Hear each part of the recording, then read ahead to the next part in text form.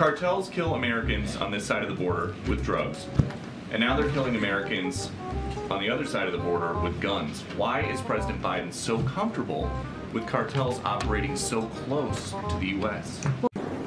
Bro, what are you talking about, man? Take on the drug part here, because since you brought this up, because of the work that this president has done, because of what we've done specifically on fentanyl at the border, it's at historic lows, historic levels.